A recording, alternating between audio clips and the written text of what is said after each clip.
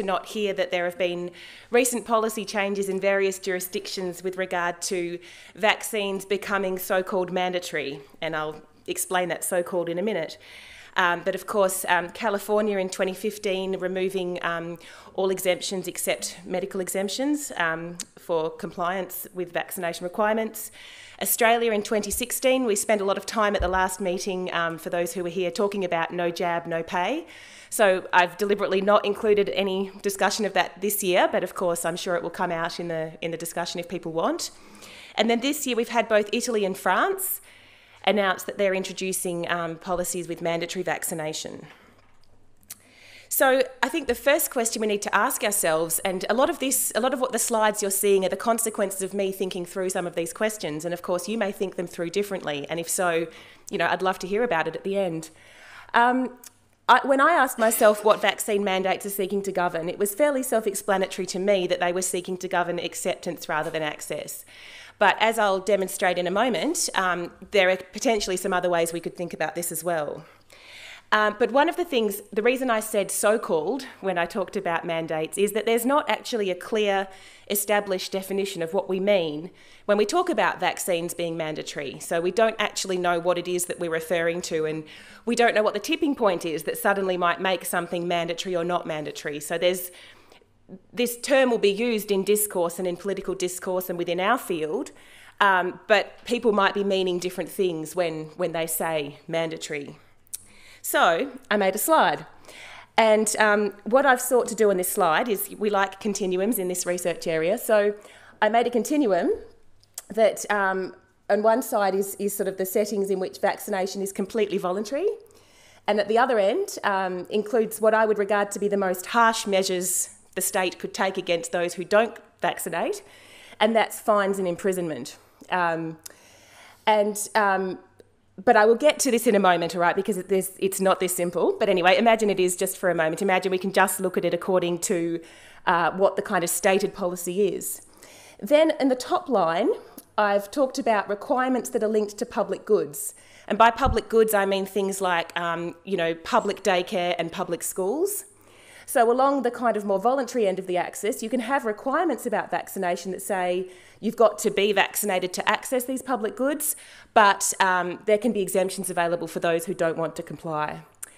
And the next more strict level of that is where there's requirements related to access to public goods, and there's not really exemptions, only for medical situations. Down here, I've suggested it's a separate category when it's actually not public goods, but in financial incentives. I think there's a qualitative difference with regard to money coming into your pocket than there is with regard to accessing something in your community. So the equivalent is, you can get the goodies if you comply, but you can also get out of complying with some effort and still get the goodies. Or this one over here, you can't get the goodies unless you comply, and only a medical exemption will still get you the goodies. Now, the last thing I wanted to do was ask myself that question around how each of these kind of affects both the access and the acceptance equation. But I found it wasn't helpful to think about access, and it was more helpful to think about this term complacency that we also encounter in the literature about vaccination, which I know is a qualitatively different thing, but in terms of thinking through who mandates are supposed to work on, I thought about, because we don't need to worry about the people who are going to turn up anyway, and we do need to think about access, but I'm trying to kind of keep that out of this picture at the moment. But there's clearly a group of people that we might regard as, and access can certainly play a role in this, but I'm not going to conflate the two, who just for various reasons might not be getting to the clinic. And this is all kind of working in a setting which I realise is not the real world, in which we assume that vaccines are available and easily accessed. So in that imaginary setting, the people who wouldn't get them are the complacent and those who actually don't want them. So at the voluntary end of the spectrum, there is no compulsion for either category. It's all about, once you've got all the access levers in place, it's really all about many of the techniques we've talked about today in terms of getting people, that drawing in that I liked from the social marketing discussion, actually just getting people to get off their butt and get in and get vaccinated. Once we start moving on to requirements linked to public goods, and also financial incentives with exceptions. So either way, you can get the goodies if you're not vaccinated with some effort.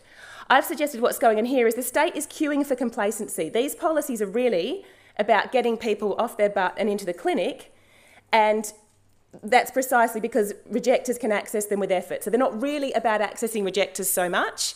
It's actually about saying, you know, we'll try and get people in, and if you don't want to come in and you go to a bit of effort, that's okay. At this end, I'm suggesting, again, the state is queuing for complacency, but by excluding or denying rejectors, the policy is actually actively targeting these people too, in either form.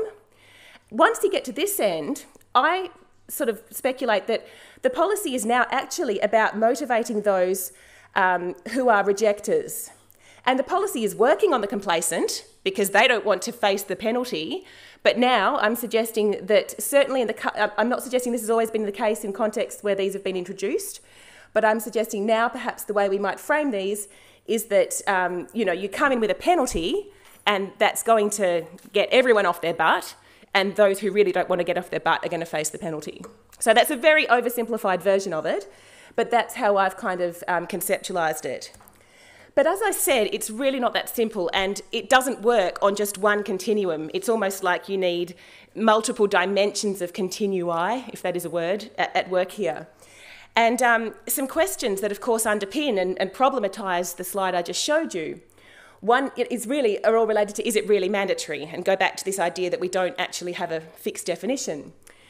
So one question, of course, is if there are exemptions, are they easy or difficult to get? So never mind what type, as we talked about on the previous page, but whatever there is, how easy or difficult are they to get, and how often do you have to get them, vis-a-vis how often one might have to get a vaccine? And then just some, you know, interesting other points, like some US states have criminal consequences, so they're right back at the harsh end, but they've got exemptions, and I didn't map them on my continuum, but just showing you it can be more complex. And then also, you know, just some interesting things that can happen with exemptions. For example, in Washington, once, and we heard about this earlier, once people had to start going to see a medical, you know, a healthcare worker in order to have their any type of exemption validated. What one study reports is that people started even though they were able to get other kinds of exemptions, the number of medical exemptions arose. So that's kind of interesting. I'm just offering this as the kind of details that can play out when policies are implemented. Then there's a whole bunch of questions around requirements. So they might be, you know, they might appear to exist, but who enforces them? Or are they enforced, and how often, and for whom? You know, which category of person is going to experience the consequence of this? And is it going to be a universal thing, or are certain categories of people going to be targeted? And then what are the consequences of their non-compliance? What is going to happen to them? So how do these consequences bite, and who do they bite? Again, going back to that earlier question of are they going to be applied to everybody or certain categories? And really the take home from this is that just because a policy exists doesn't mean it's going to be enforced. And if it's not enforced, then can it really be said to exist in the way that it might appear to be presented?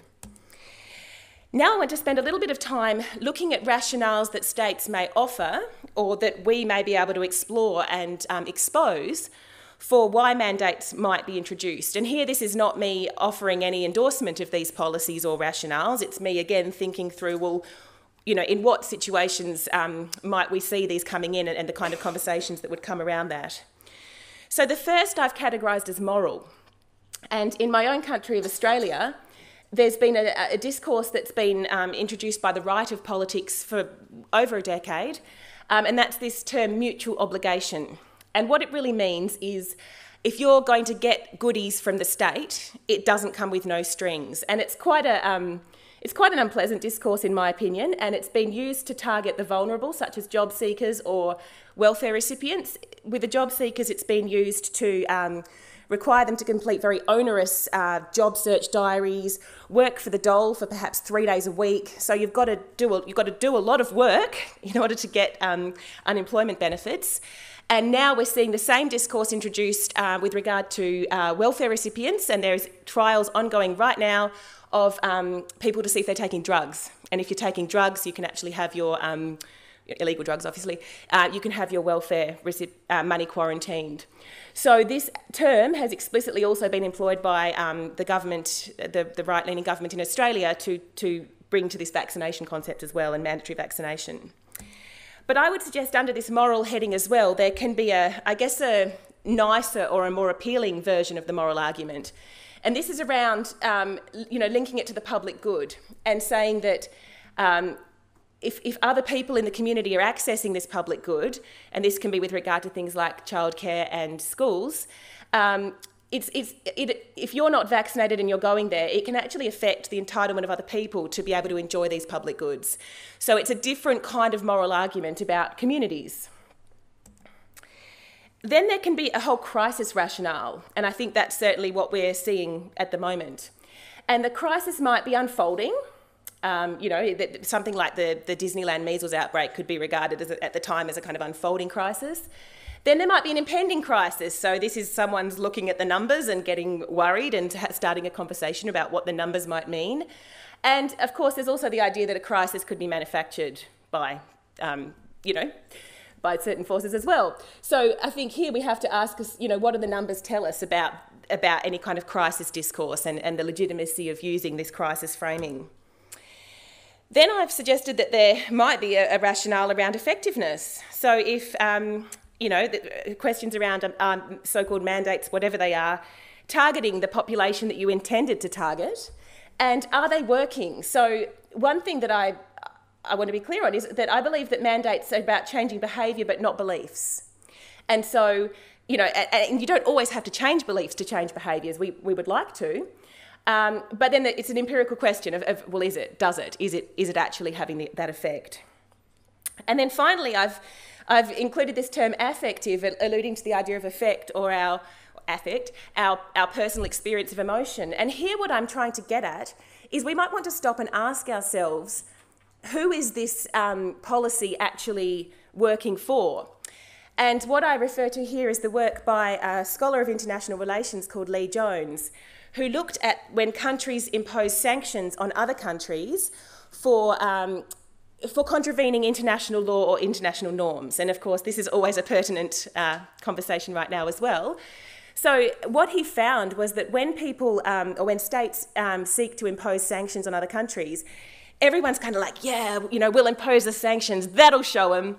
And he actually he wanted to uncover that process and say, well, do the sanctions work? Do they, everyone thinks sending sanctions is the kind of endpoint, but the endpoint surely has to be, do they work?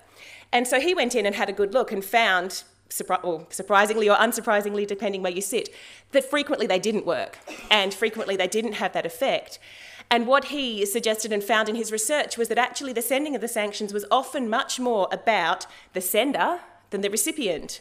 So I'm suggesting in this context it could be about a kind of emotional experience for those wanting to punish people who don't comply with vaccination. But also it might serve political ends, as Jones found in his own study. Sending sanctions might mean a lot more at home than it does overseas where you sought to send them, if that makes sense. And finally, I want to suggest the idea that occurring within this imposition of mandates may actually be a form of trickery. So if there is sort of political demand or demand in the community, something resembling a mandate might emerge, but the devil might lie in the detail, and perhaps it was never really going to be a mandate after all. So having explored this, I now just want to kind of categorise mandates within the forms of governance available to states with regard to vaccination. And this won't be anything new to any of you, but I'm hoping it might just be an interesting and thought-provoking way of framing mandates within the other activities that we're here to discuss at this meeting. So there are various tools that the state has at its disposal to control us. And the most old-fashioned and kind of well-known would be hierarchy. And this is really the state using its monopoly of coercive power and its control of economic means to do stuff with money and laws, basically, legislation and finance. And so this is where mandates fit, right? This is kind of old-fashioned, top-down control. Then there's the stuff that those of us in this room are much more comfortable with, one of which is persuasion, which of course can include campaigns, social marketing, communication strategies. And here I suggest that this is again something that governments, are key involved in, but they can have partners that include us, whoever we are. And then you know, some scholars, and I agree with them, are now framing nudge as something different than persuasion. The key distinction being that persuasion is about engaging with us as active agents who consciously are involved in making decisions, and it's kind of giving us a lot of credit and working with our capacity to reason and reach good conclusions. Whereas nudging can be much more about orienting towards uncritical acceptance. And again, it's, you know, this is something governments can be doing. It's also something healthcare providers can be doing with regard to the presumptive approach that Attwell has written about, for example, but also, you know, recall reminder schemes at the practice level. So I think there's a distinction there between those two modes of governance, but I think that both of them are probably a lot more appealing to the people in this room, perhaps, than this top kind. And of course, the point to make as we start to think about societies that are introducing mandatory vaccination in whatever mandatory means, is that persuasion and nudge don't go away. They remain open to policy and practice actors in societies with mandates, and the state can also structure and make use of these tools. And of course, if governments are smart, they will do so, right? Like if you use these forms of governance in association with each other, they're likely to be effective in the goal of actually changing the behaviour that you want, but also importantly, they can promote the norm. So although I've suggested that mandates don't change, they don't change our beliefs, they only change our behaviour, in time, perhaps they can change our beliefs through processes of norming, but I'm not going to drill into that right now. So, acceptance in the age of mandates. What does all of this mean for those of us here in the room? I've kind of tried to consider what our lives and works look like before and what they might look like now. And I want to suggest that, you know, and when I talk about this us, I'm framing those of us in this room as researchers and people working in government, working in, you know, delivering programs around vaccination. I hope I've got that right in that that's who we are. And so I see that our job used to be one of persuading, well, for those of you who are not yet in societies with mandates, this is still your job. To persuade, for researchers, it's about persuading governments and funding bodies to fund the work we do, and to actually fund and implement it. So, and those in practice, obviously, to apply and implement and evaluate the kind of research-led methods of encouraging people to vaccinate. So our whole thing was that we can show you how to convince people to vaccinate at a community and practice level. This is our value add to this whole proposition. And arguably in societies with mandates that's changed. And maybe it hasn't, and I'll get to this, but some of the things we might want to think about is firstly, is our job, or could our job now be, to evaluate the impact of mandates, and I think that it is, including, of course, the negative and unintended consequences on, intended and unintended recipients, and is it to promote tweaks, or, you know, some in this room might say that the ideal would be to repeal them. Is our job to put attention into access? You know, we conceptualise access and acceptance as different things. But if mandates have been rolled out in haste by countries who are like, oh, rates are falling, oh, I better make it mandatory, have they made sure that they have covered every single access stone before they do that? Because if they haven't, then we've got a huge social justice problem. So what is our job with regard to access in that case? But finally, and here I'll echo the words and the spirit of Joe last night, is that, you know, no matter what, I think the role of us is still to persuade, you know, back to this, governments still have to fund acceptance work. It's still, and do acceptance work. It is still so crucial. Arguably, it's even more crucial now on a moral basis. If you are going to make people do something, you know, surely it's worth the investment in trying to get them on board at the same time, right? And also, of course, there's an instrumental rationale that says the same thing. If you employ multiple modes of governance, you're likely to be more successful. So it should stay packaged in. And, you know, to repeat Joe, we can't stop. Like this work can't stop. The risk, of course, is that once governments have introduced mandates, do they think it has? Do they think that the job is done? The other point to make is that has the content of our work changed? And here I'm going to get a little bit political science, but you know, one of the things we see, and we can see in the history of mandatory vaccination in different countries with different diseases in different contexts, that the minute the state starts telling people what to do, then there's a language of libertarianism that is pushed back against that. You know, you don't want the state to control me, my body, my family, my choice. And so in societies where mandates are introduced, I'm interested in whether this discourse kind of re-emerges and becomes salient in its own right. Or is it just a kind of front for the same old beliefs and values that we would understand to underscore vaccine refusal in the first place? So is it just the same kind of language and beliefs with a new rhetoric added over the top? Or do we start having a qualitatively different conversation about state power? And if the latter is true, then does persuasion work actually need to take it up to this level as well? And do we have to start having conversations around libertarianism versus communitarianism? And, you know, I know most of you in this room won't like this, but I'm going to ask the question about whether, you know, acceptance work has to then start to become an act of legitimising state power. And, you know, the more palatable version of that is to say, well, it's the state is doing this at the behest of the community. The community needs this, but still, this is a conversation that those of us who are just focusing on, you know, the kind of more narrow realm of vaccination and behaviour in that regard, suddenly this is a bigger and deeper conversation. And, you know, one place I would suggest, of course, that that acceptance work would still and inarguably have a place, although may still need to be advocated for, is that, you know, not all states apply mandates, and generally in this case they're not usually enforced, or enforced, you know, meaningfully, but not all vaccines necessarily fall under the mandate. So in that case, firstly, there could be some really bad unintended consequences of only privileging some and not saying that, you know, you suggest the other ones are not important. And there could certainly be a place for acceptance work around the so-called not important vaccines.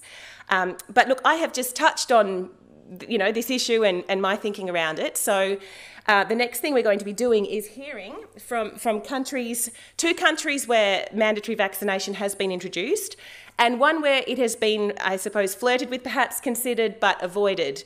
But before I move on to introducing our speakers, each of whom will speak for 15 to 20 minutes, I think it's 15 minutes, anyway, whatever. I do also want to acknowledge a conversation I had with Julie Leask around this. So Julie's not here, but I have to acknowledge the input that she had into me developing these ideas that I've shared with you today. Okay, so our first speaker is going to be Christine Jestin, who joins us from the French Public Health National Agency. Now I'll have some terrible French, Santé Publique, France. Christine leads the Infectious Risks Prevention Unit there. Her background is as a physician, and she has a prestigious history of roles in the French National Health with a strong focus on immunisation. So she is going to tell us all about the big news coming out of France.